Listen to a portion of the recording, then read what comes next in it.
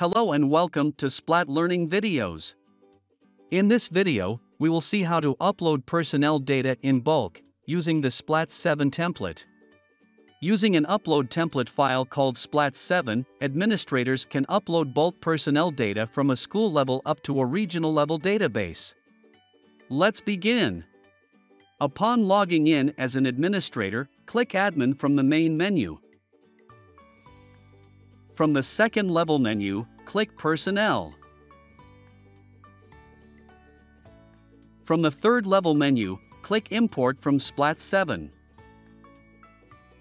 If you don't have a SPLAT 7 file yet, click Download Template.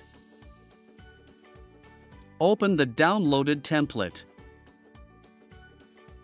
Fill out with personnel data. Note, columns with red headers are required data for each personnel.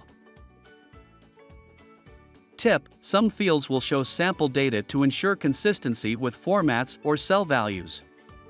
Once done, save and close the file. To upload an existing SPLAT 7 file, click Choose File. In the Windows File Explorer, go to the folder where your file is saved. Double-click the SPLAT 7 file to be uploaded.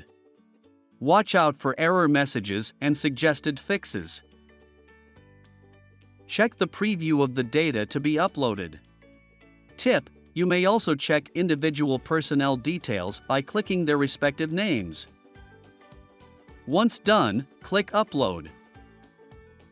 Select what to do with duplicate personnel, then click OK. These are personnel data that are already in SPLAT and are also in the SPLAT 7 form that you are uploading. Congratulations! You have just learned how to upload personnel data in bulk using the SPLAT 7 template. Thank you for watching.